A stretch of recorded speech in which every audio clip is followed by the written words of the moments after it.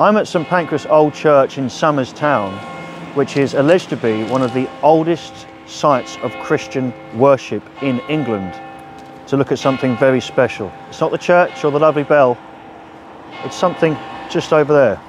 Come with me. Now, during a time called the Regency, there was a special architect called John Soane. For those that don't know, the Regency was the late end of the 1700s and the early end of the 1800s. This is when Prince George was somewhat put in charge of the monarch because his father, George III, had gone mad. He had an illness, but at the time he was perceived as completely loopy. You might remember him from the series of Blackadder, where Hugh Laurie plays the Prince Regent, and he's supposed to be a bit of a wally and greedy. But during that time, the Regent actually rejected the architectural wants of the man I'm about to talk about because he was so difficult.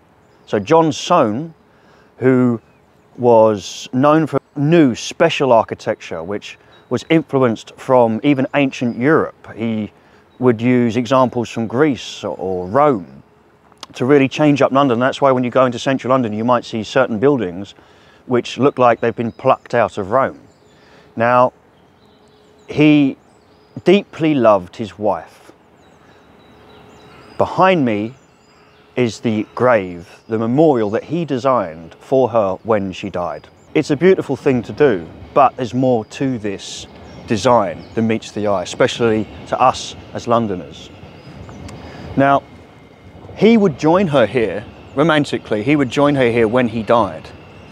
Now, this design obviously does sort of cry out that it's not particularly English. You can see that there's intrinsic details that would make us believe he does take example from Greece or Rome or wherever his mind may have been swayed architecturally.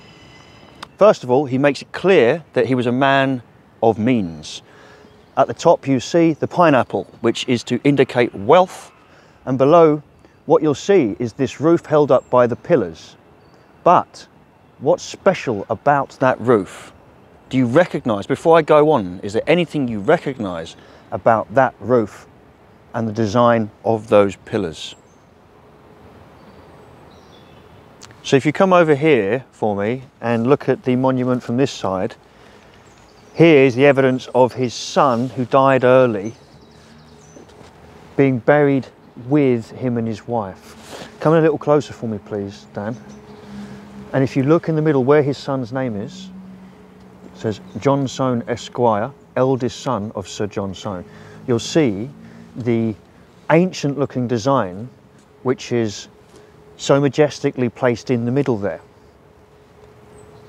Now, this is just like his design of the Bank of England, which is built in a Roman style, which reminds us of the special feeling that Soane brought to the city. But his legacy didn't just end with his architecture. This would actually lead to something which is just as famous as pretty much any other London iconic relic or image that you can imagine. So in the early 20th century, a man named Giles Scott was walking around St Pancras Old Church in view of his grandfather's design. Sir George Scott had designed what we know today as the Renaissance Hotel, which you can see vaguely through the trees today, which is one of the more opulent and impressive designs within London compared to the modernistic buildings that are going up.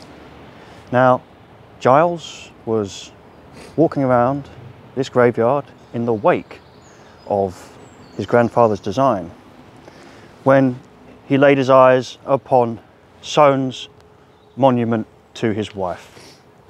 You come over here for me one last time, please, cameraman, because it was that design that spurred an idea within him that would create not just his legacy, but further the legacy of Soane himself. And this was Giles Scott's design, the red phone box. In the 1920s, he pitched for the contract and he got it. And as a result, we got the phone box, which is now worldwide. It's on key rings, it's in souvenir stores, it's all over the world. People buy this phone box to put in countryside homes. If anything, it's probably London that shows them the least respect these days. If anything, they're more so public toilets, which is an awful shame. It's symbolically placed by his grandfather's hotel.